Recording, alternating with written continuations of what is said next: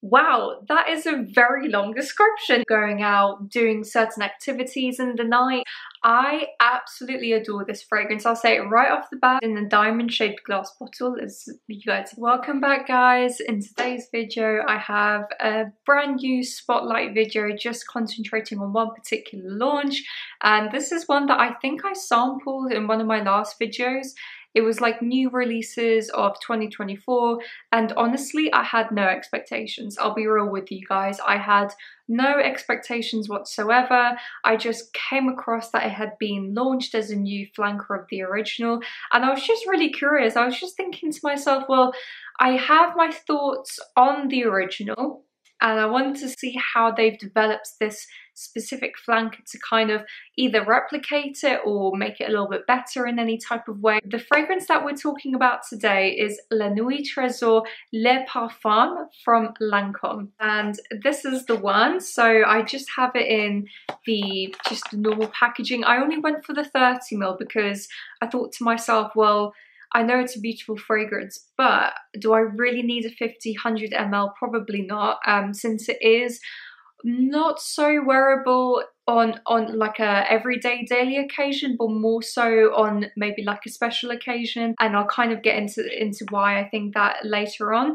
But I think the packaging is really pretty, so I don't know whether you can see because it's kind of concentrated on my face right now, but you have this purple velvet bow, basically the exact same as the La Nuit Tresor, but the only difference being it's a little bit more purplish, as you can probably see. Luckily, I'm quite thankful that I got the 30ml because I find when I used to have the 100ml years ago, it was massive. I mean, fitting that thing in a bag or anything, or even when I was traveling, was just a bit of a nightmare. So that is the new bottle. So I think the first thing that we're going to do is just read out the description from the brand. I always think it's interesting to see from a marketing perspective how they went about, launching this particular fragrance, what their idea was behind the fragrance, why they've included certain things. So here it says, the unique signature of La Nuit Tresor reaches a new level of sensuality and passion. Wow.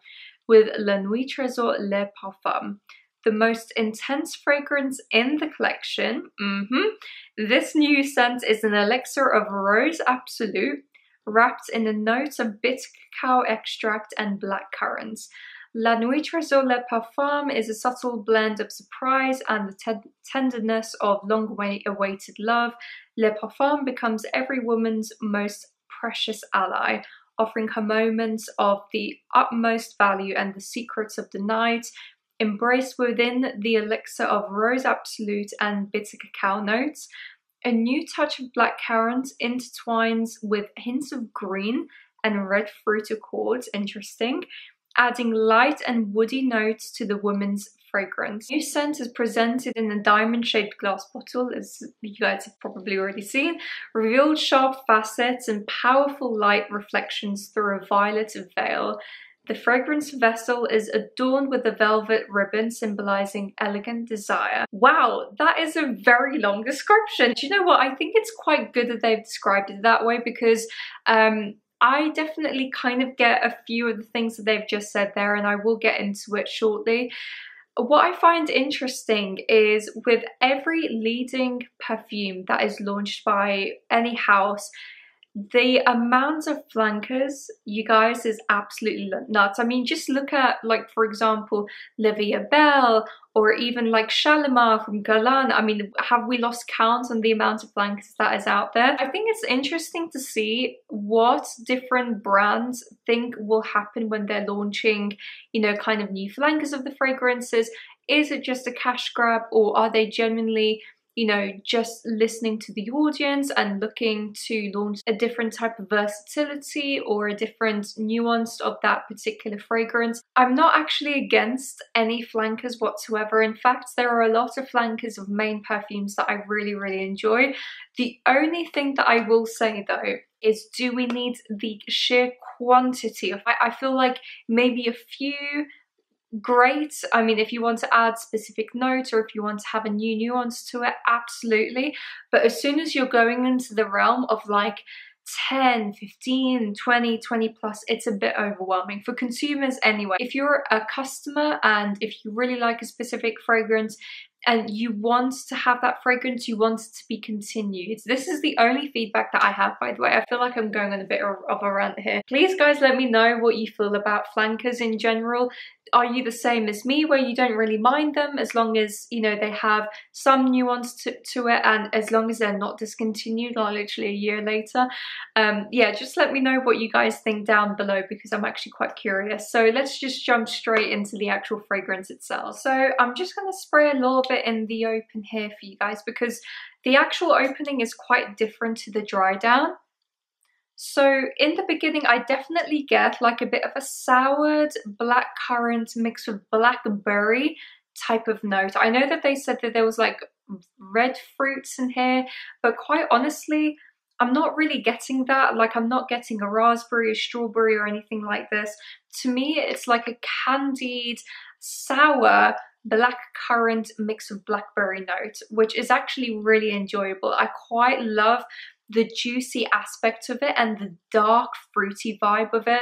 I think if it was any other fruit or a berry in general, I think it would lose its character. I'm quite happy that they included that black currant, blackberry type of soured vibe to it.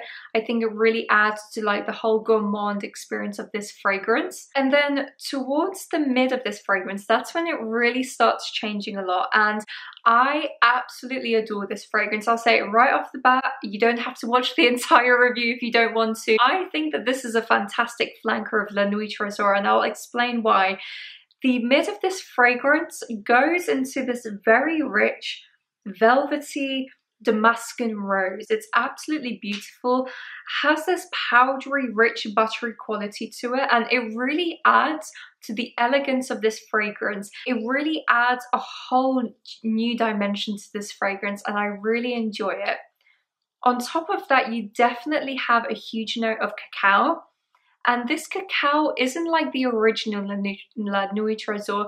It's not that lactonic, overly sweet, vanillic, chocolatey type of vibe. This is very different. It's still gourmand and it still has sweetness, but this cacao is like an 80% dark chocolate.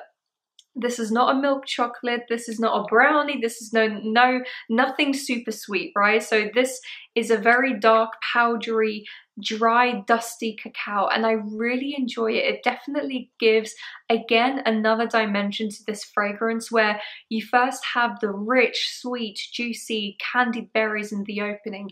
You then have this velvety, rich Damascus rose in the mid, and then you have this really absolutely alluring, bitter, powdery cacao note, and it elevates this fragrance. It makes it so elegant and mature, but all in the right ways. It's gourmand, but without being overly cloying or overly sweet. Absolutely fantastic. So far, I'm really enjoying it. Ends with like that typical patchouli base note. Pretty much all of like the popular mainstream fragrances out there do have a supporting note of patchouli. I don't mind the patchouli in this because it's not overwhelming. It's not too mossy or too green or, you know, that weird wet type of patchouli vibe. It's just dry, nice, you know, standard. It's nothing crazy. But in general, what I think, the vibe that I'm getting from this particular fragrance, it's like La Nuit Tresor has grown up and it's become a chypre, modern, elegant version, right? Less gourmand, less sickly sweet, less vanillic, more drier, chypre, classic, elegant type of vibe, and I absolutely adore it. It's almost as if it became, and I'm so glad that they put this ribbon on it because it really describes how this flanker has become the velvety, elegant, grown-up version of La Nuit Tresor. Now, I think most people might not like it because of that very fact. I think people are so accustomed to that very sickly sweet, rich chocolatiness that you get in the original La Nuit Tresor that they might not like the dry, chypre type of quality that you get in the Le Parfum version. But, you know, I think it's great to have both fragrances. I think this one is perfect for maybe a more formal occasion, as opposed to the original being more like a datey, going out, doing certain activities in the night. I came across really wrong, but you know what I mean. Spouse, or just, I don't know, going out with the girls, having some drinks. It's a bit more boozy. This doesn't have that boozy gourmand quality as much as the original has, but definitely leans more velvety rose, dry cacao, woodsy. Absolutely gorgeous. Honestly, I would give this a solid 8.5, 9 out of 10 as far as flankers goes, right? And what I absolutely love about this fragrance is the intensity of it. Original Le Nuit Tresor, for me, when I bought it years ago, literally when it first launched, I bought the 100ml perfume EDP version of it, and it was a beast, guys. When I tell you, when I was spraying the specific fragrance, it would carry me everywhere. Everywhere that I would smell, I would get the Le Nuit Tresor DNA. It was a huge beastly mode, monster mode fragrance. Since then, I believe, I don't know whether this is actually true or not, but I have the feeling that it's been reformulated. To me now, whenever I smell the Le Nuit Tresor EDP, it smells more vanillic, sweeter, but almost more watered down. So it doesn't have that beastly quality to it. This, on the other hand, has almost that original intensity of the Le Nuit Tresor, but without being cloying. So that's what I absolutely love about this fragrance. It has the intensity, but not being overwhelming in any way.